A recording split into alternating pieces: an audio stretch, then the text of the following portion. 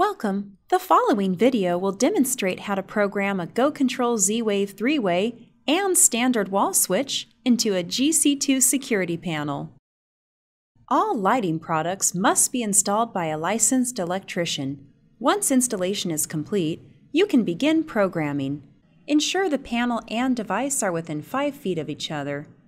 If needed, disconnect the panel from AC power and walk the panel over to the location of the switch. The panel will continue to run via the backup battery. Next, navigate to the GC2 Z-Wave toolbox. Press the Services button. Then press Z-Wave. Press the wrench icon. Enter the installer code.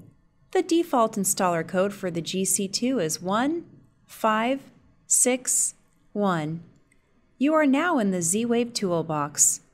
Z-Wave devices may need to have past programming removed before they can be added to a panel, even if they are new. We do this by performing the removal process, which is also known as exclusion. To begin the removal process, select the Remove Devices button. The Remove Z-Wave Devices screen will appear.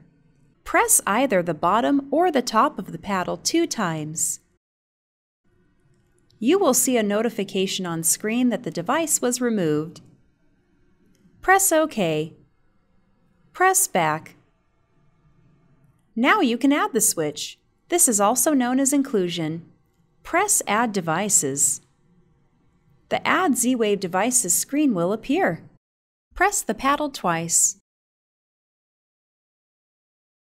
You will see a notification on screen that the panel is querying device information.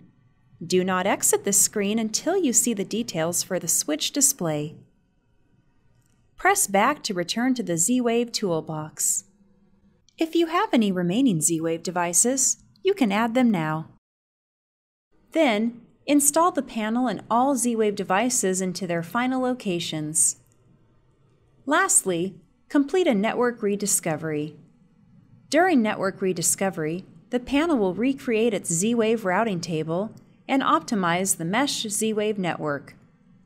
To initiate a network rediscovery, navigate to the Z-Wave toolbox. Then press Advanced Toolbox. Press Rediscover Network. The panel will display a message that it is rediscovering the Z-Wave devices. Then the panel will automatically redirect you back to the Advanced Z-Wave toolbox. Note, the panel will continue to run the network rediscovery process in the background. Network rediscovery will take around 1 to 2 minutes per Z-Wave device. Z-Wave services may be unavailable until network rediscovery is complete. Press the Home button on the panel. The GoControl-Z-Wave 3-way and standard wall switch has now been programmed into a GC2 panel.